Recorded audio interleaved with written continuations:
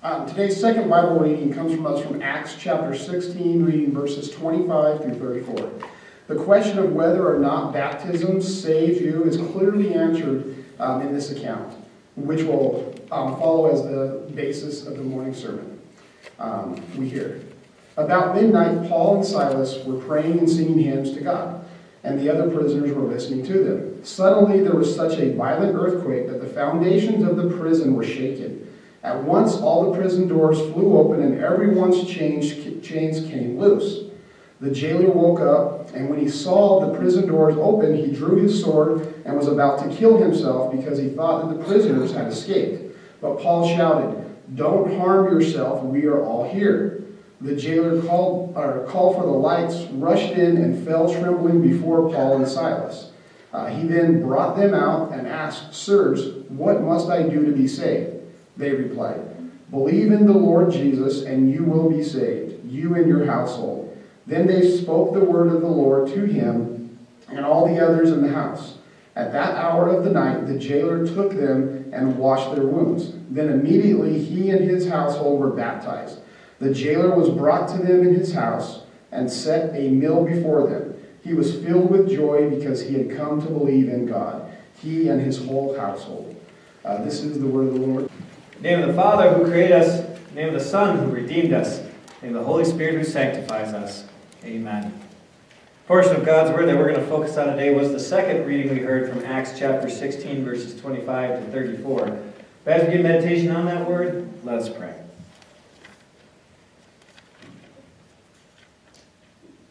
Dear Lord, by your wonderful gift of grace, through baptism, you brought us into your family. You washed away our sins and you made us pure and clean. Help us to remember that baptism every single day as we go through all trials and temptations, to know and recall that wonderful joy that you have given to each of us. In your name we pray. Amen. Friends in Christ, feet fastened in stocks, blood dried, sticking to their clothes, some still trickling down the back from where they were flogged. Inside a cold, damp, dark cell. How did we get here? Paul and Silas were no stranger to persecution, but yet it also wasn't an everyday occurrence. The whole incident kicked off when they traveled to this city called Philippi. Things started out well.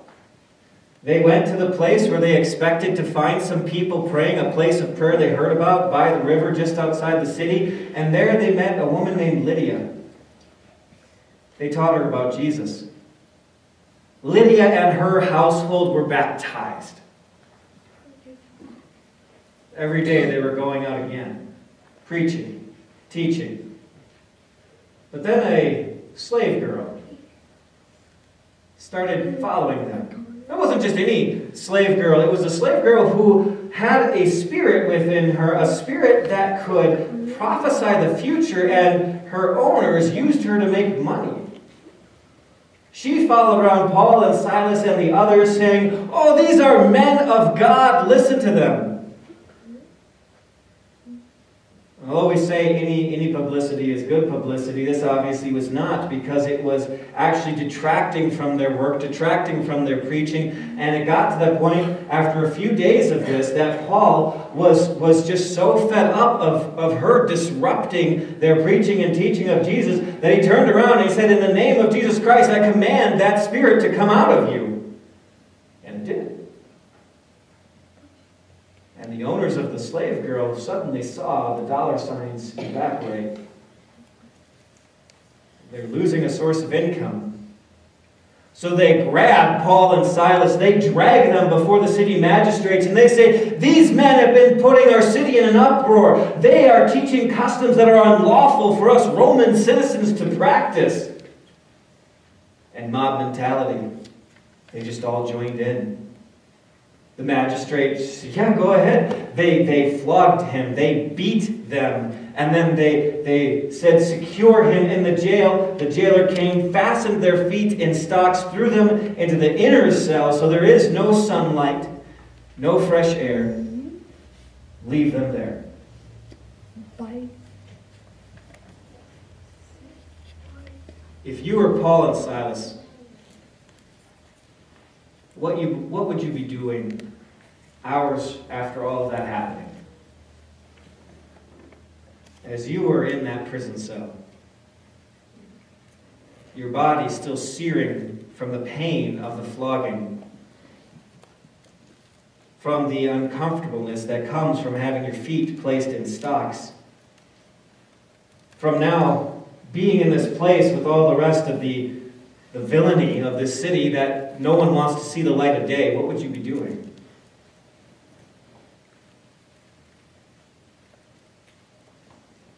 Would you silently just accept what has happened to you? Would you complain about it?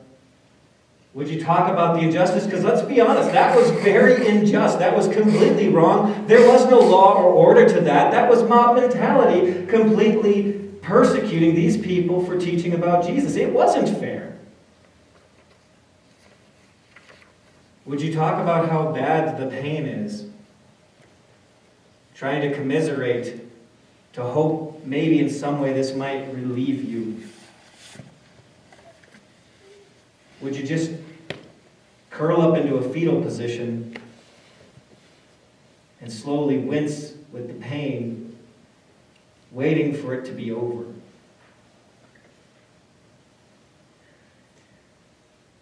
We may not have been locked up, beaten, thrown in the stocks, but we know pain.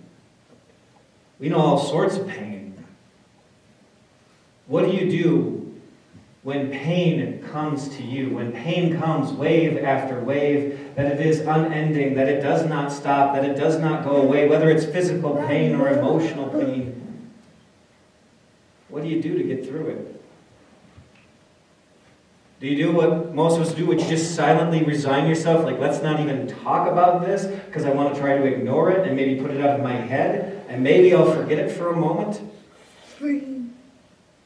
Is it to talk about it, to commiserate, to share with people, this does hurt so bad. You need to understand how badly I am hurting. Do we start to get angry with God? Do we look to God and say, God, why have you brought this pain into my life?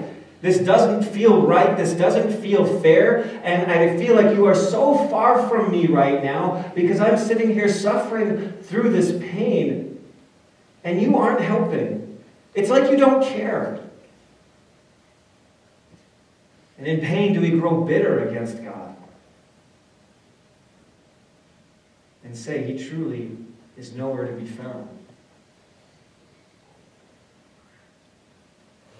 Do we curl up in a fetal position, wince through the pain, and just ask for it to end? How do you get through the pain? Because we all got pain, some way, shape, or form. What's amazing, though, is Paul and Silas. Blood probably still running down their backs. Here they are at midnight, after all this has taken place, and you know what they're doing? They're singing hymns. They are singing songs of praise to God. I mean, I don't know exactly what they were singing. I mean, you would put yourself in a cell like that. What might you sing? Might you have tunes of Amazing Grace, how sweet the sound that saved a wretch like me? I once was lost, but now am found. Was blind, but now I see. Or what about, and when I think that God, His Son not sparing, send him to die. I scarce can take it in. There on the cross, my burden gladly bearing, he bled and died to take away my sin. Then sings my soul, my Savior God, to thee. How great thou art, how great thou art. Or just as we had a couple weeks ago, midnight. Abide with me, fast falls the eventide. The darkness deepens, Lord, with me abide. When other helpers fail and comforts flee, help of the helpless, oh, abide with me.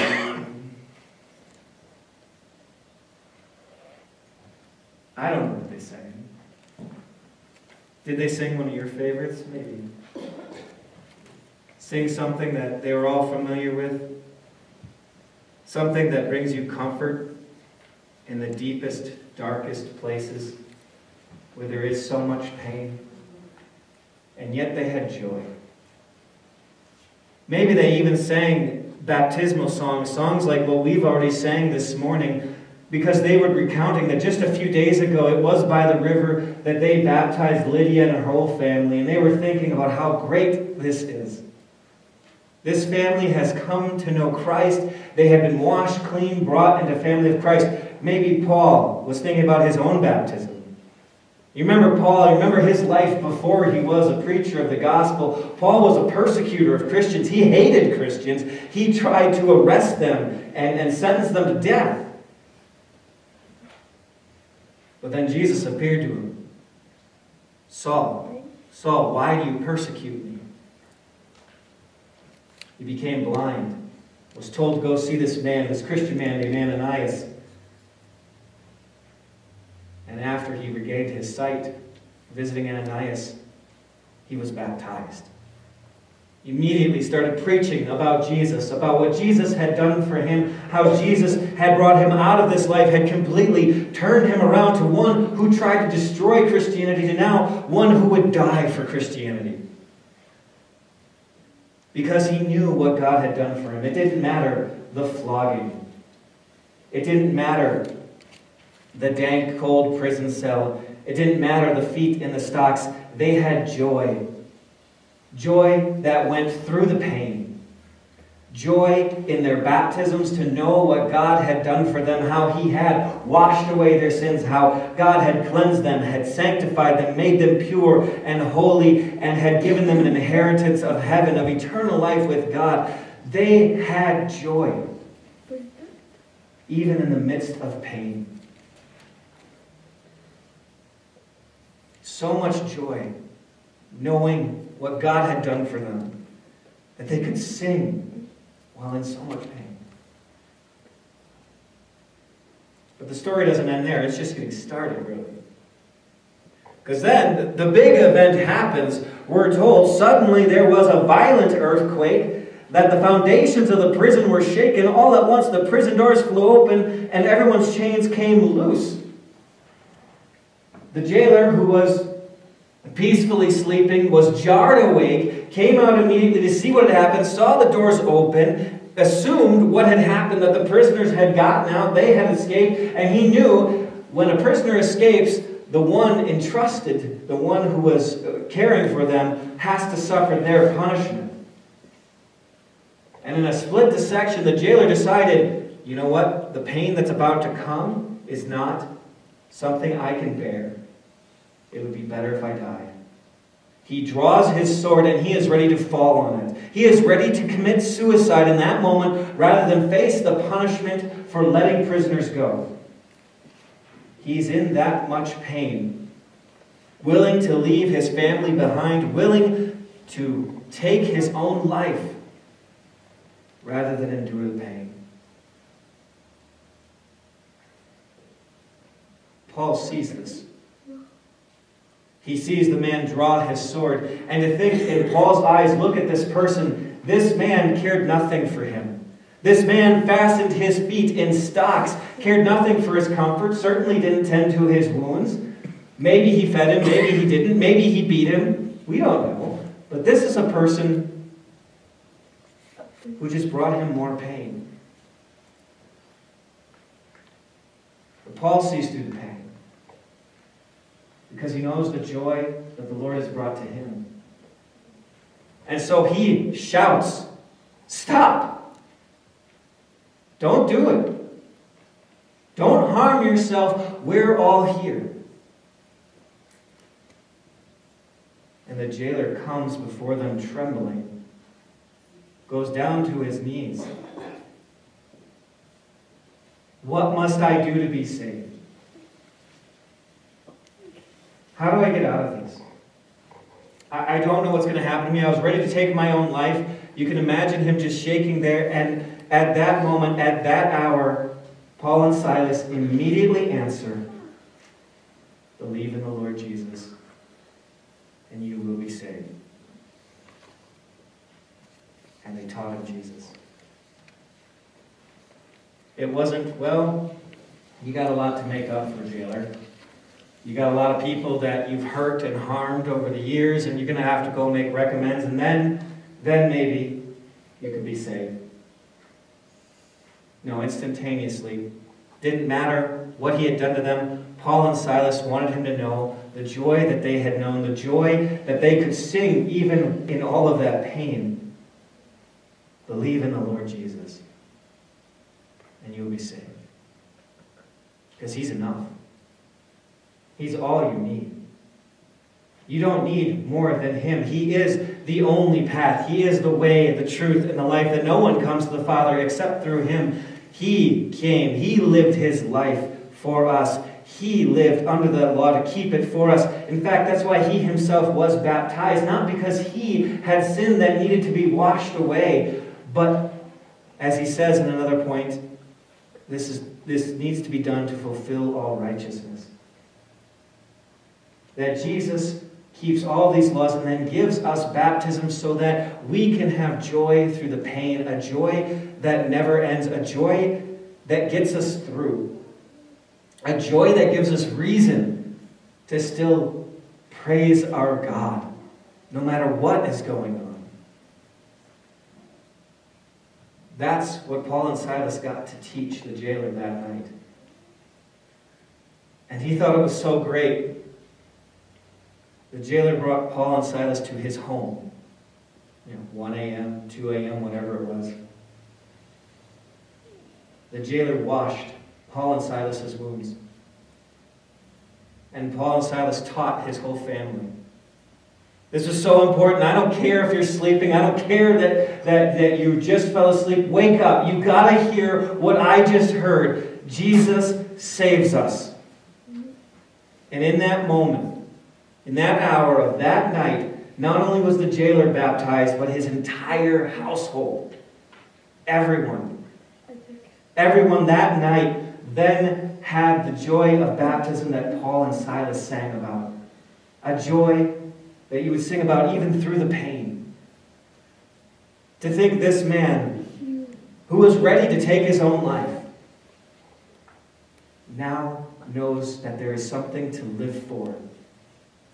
That there is joy to have beyond this life. That there is joy even through the pain. God does bring distress into people's lives, and he does it through some pretty amazing ways. Who do you know who needs that joy of baptism to see them through the pain of life? Who do you know needs an unending joy of what God has done for you? That through baptism, God has washed you, God has cleansed you, God has made you holy, God has made you worthy, God has adopted you into his family, he has covered you with the robes of Christ's righteousness. You are a dearly loved child of God. You know that because of your baptism. You know that because of his gift of baptism. This is not what we do for God. This is what God does for us. The joy he gives to us, the certainty in knowing, I am saved. I am going to heaven because of what God has given to me. It's not an act. It's not something I have to do. It's a gift. To believe in the Lord Jesus and know that I am saved. That's the joy of baptism. That's the joy that caused Paul and Silas to sing while even going through all of that pain. That's the joy that the jailer and his family knew. One that he beamed about as they set out a meal and ate, to know, I no longer have to ask that question, what must I do to be saved? I've been given the answer. It's so simple. It's so amazing. Believe in the Lord Jesus, and you will be saved. That with these waters, combined with the Word of God, by the work of the Holy Spirit, you have been saved. You are made pure and clean before the Lord. You belong to Him, His family, as a dearly loved child of God. That's a joy that allows us to see through the pain and to even sing through the pain. What our God has done for us, to know certainly, without a doubt, I will be saved. Because God has washed me. God has cleansed me. I belong to Him. That's the joy of baptism. It allows us to sing through the pain. Amen.